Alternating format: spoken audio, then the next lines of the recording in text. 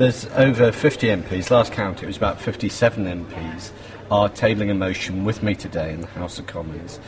expressing just all I can say is astonishment at the BBC management's decision not to broadcast the Gaza appeal. This isn't about taking sides in this conflict, it's about saving lives. It's an appeal from some of Britain's most reputable aid charities who are trying to save lives in Gaza, and we're simply saying the BBC, if it stands by its principles of impartiality, it should be impartial in broadcasting this appeal in the way that it's broadcast other similar appeals in other parts of the world.